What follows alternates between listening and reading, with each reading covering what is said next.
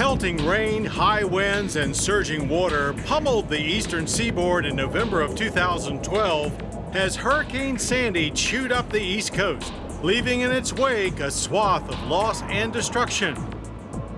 In advance of this storm of the century, the demand for gasoline spiked as thousands were forced to evacuate and many others stocked up on fuel for their portable generators. After the storm passed, power outages and a crippled delivery infrastructure led to gas shortages that lasted for weeks, hindering cleanup efforts and paralyzing entire cities. Atlantic City, New Jersey took a heavy toll in physical damage, with numerous homes and boardwalk attractions damaged beyond repair.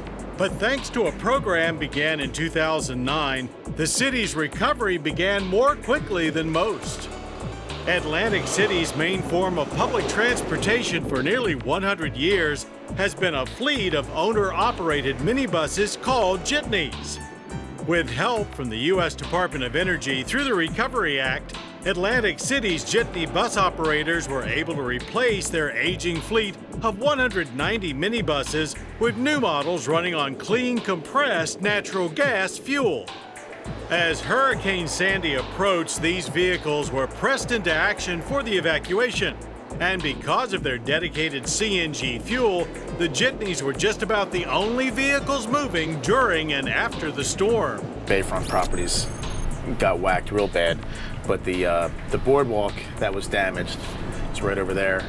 The boardwalk actually came up through the force of the storm and relocated itself several blocks, some of it inside my garage. We saw on the news up in New York and Staten Island, I mean, people were fighting over gasoline.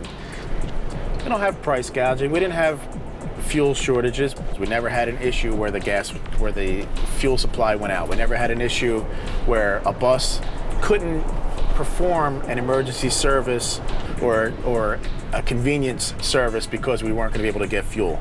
It was a complete, uninterrupted compressed natural gas supply.